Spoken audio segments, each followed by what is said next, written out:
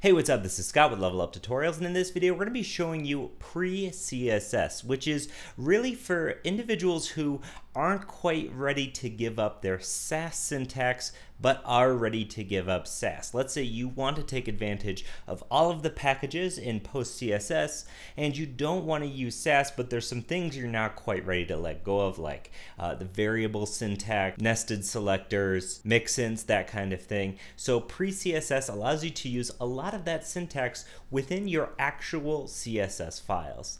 So let's get going on that right now.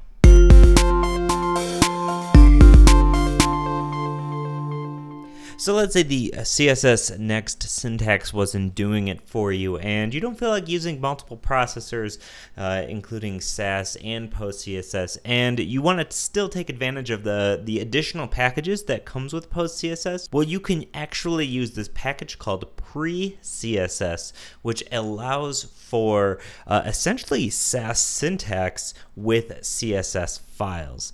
So let's check this out. We can go ahead and install Pre Css and then check out some of these features.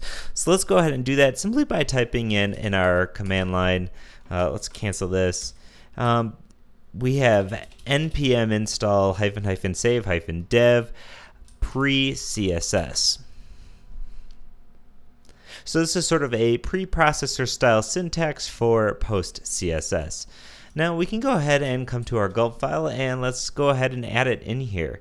We can leave CSS next if we'd like and just duplicate this line, and let's just say Pre Css like so, and now we can go ahead and add Pre Css to one of our processors. Now I'm going to add this first because it's going to compute some of the syntaxy stuff first. That way, before auto prefix or a CSS next runs, it takes care of some things for us.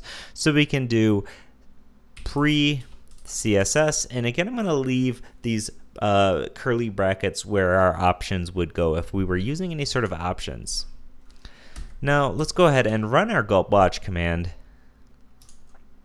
And let's come to our CSS and let's use some Sass syntax. For example, let's just do some nested anything here. We could do h1 inside of here, and let's just do color equals blue like so. Now let's check out our CSS.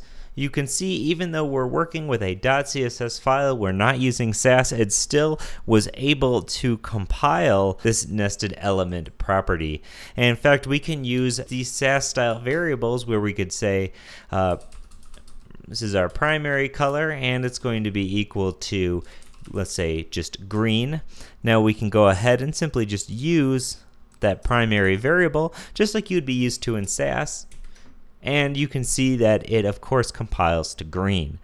So what's great about this is just about how similar to Sass it is. If you're used to working in Sass a whole lot and that syntax is sort of ingrained into your brain and how you do things, it's really not a bad choice to go ahead and use Pre Css. Now some of these syntaxy things are a little bit different. We have conditionals, we have loops, we have mixins, but you'll notice a mixin needs to be defined with this @define-mixin instead of just what you might be used to with mixin. And then of course you can use it now with @mixin. So these things are just a little bit different, but it really allows you to use a lot of the things that you'd be used to in Sass with just plain old CSS. So let's actually try to do a mixin so we can come to our pre-compiled CSS. And let's make a mixin. We can say define mixin. Now we're going to give this mixin a name. Let's just say this is going to be hello. And this is simply just going to output a margin of 0 and auto, like so. Now we can then use this mixin, let's just say in a section tag.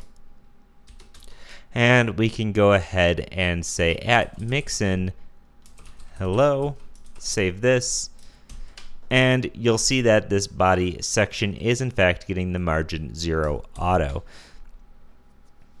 So things are just a hair different in some respects, but it does allow you to use this nice variable syntax within your CSS instead of using the next CSS syntax with this colon root and the double hyphens if you're not a fan of that. So if you would like to abandon Sass but not totally abandon Sass, Pre Css with PostCSS is for you.